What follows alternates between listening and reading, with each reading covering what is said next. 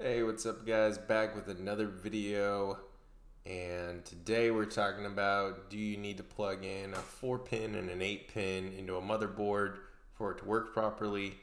Some motherboards have an 8-pin and a 4-pin, and do you need to actually do it?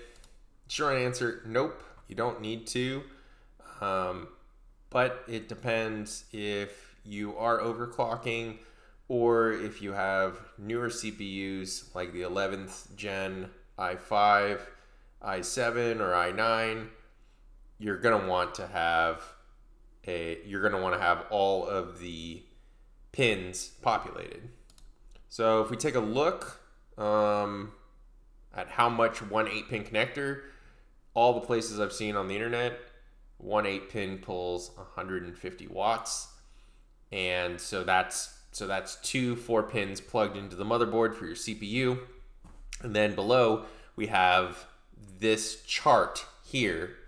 So we have the 5900X 133 watts, the 3950X 135 watts, and then we have the 5950X at 141. And if you have precision boost overdrive on, it's 158 for the 5900X.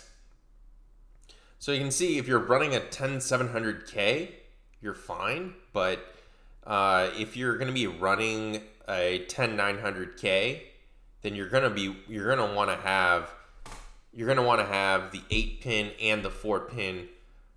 The 4-pin can probably pull an extra 50 watts. On some motherboards, there's also more than just an 8-pin and a 4-pin. It's two 8-pins, so then you could pull 300 watts. And then you would be able to actually achieve this Core i9 overclock, which is pulling 285 watts on the CPU. And then, yeah, this is another graph with power consumption. And we see like all the Ryzen CPUs, if they're all running stock, the 5800X here is in precision boost overdrive. It's pulling 120 watts. But pretty much if you're running a stock Ryzen CPU, you only need to run the 8-pin. You only need to run two 4-pins, and you can just leave that last 4-pin out of there.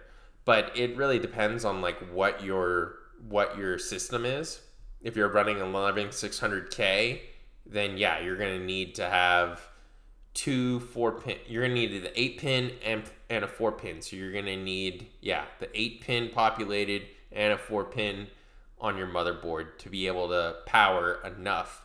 Because even if you use, let's say, a Molex adapter, you can probably get 54 watts from the Molex adapter, and then you get 150 watts from the normal 8-pin. So you'd be at around 204 watts.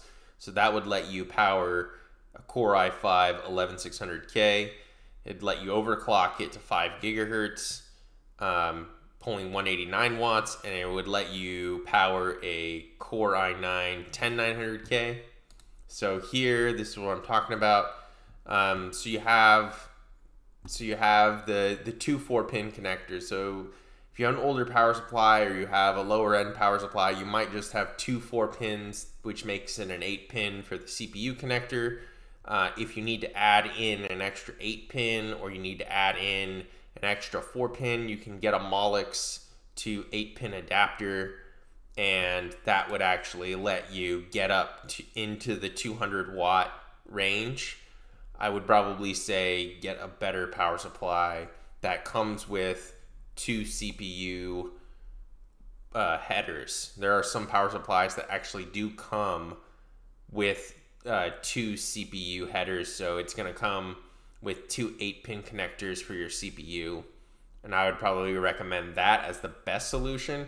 But if you're looking for a budget way, then just get this Molex adapter, and it'll give you 8 extra pins for your motherboard.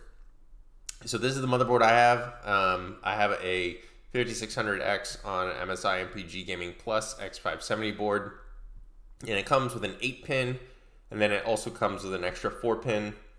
And I was just really curious to see if it would work, and it does work on my motherboard with my 5600X.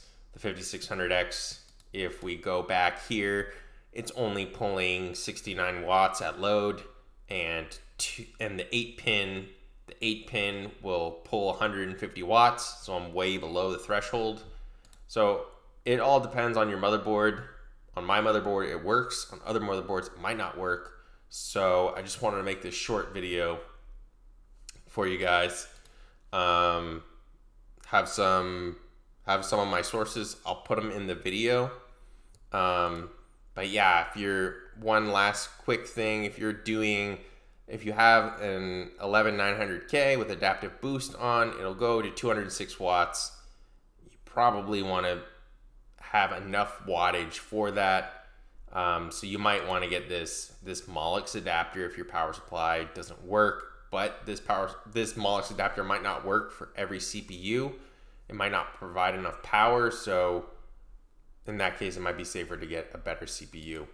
But yeah, I also have an Amazon affiliate link that I will put in the video. If you use it, I'll get a small commission, and it helps support the channel. That's it for this one, guys, and thank you. All right, bye.